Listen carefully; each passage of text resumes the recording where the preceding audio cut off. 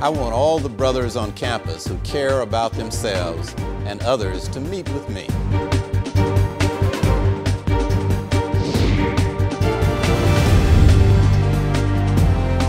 When I say brothers, I mean any male student, faculty, or staff member at Bowie State University.